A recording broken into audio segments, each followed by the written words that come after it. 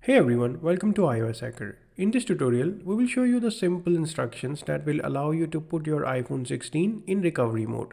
Recovery mode is a fail-safe feature in iBoot that lets you install a new version of iOS on your device. This mode is useful when iTunes or Finder fails to recognize your iPhone or if it is stuck on the Apple logo. You can use recovery mode in order to perform a fresh installation of iOS on your device and solve any software related issues that you are facing with it.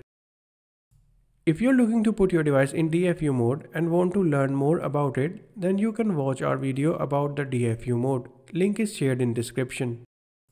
In order to put your iPhone 16, iPhone 16 Plus, iPhone 16 Pro and iPhone 16 Pro Max in recovery mode, simply follow these steps. Start by connecting your iPhone to your computer using a USB-C cable. After connecting your device, press the volume up button and release, and then quickly press the volume down button and release again. Now quickly press and hold the side button as your iPhone starts to reboot.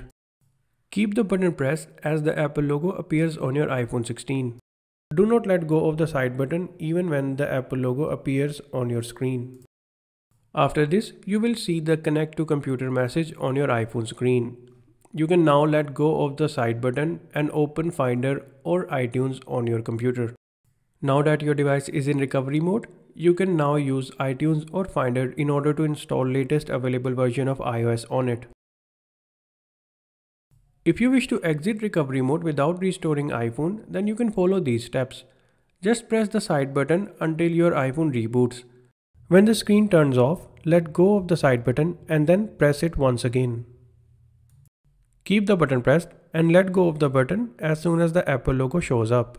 That's it. This is how you can put your iPhone 16 in recovery mode and solve many software related issues such as the device stuck on the Apple logo and more. If you found this tutorial helpful, then make sure to give this video a thumbs up and subscribe to our channel for more useful iOS tips and tricks. Thanks for watching and I will catch you in our next video.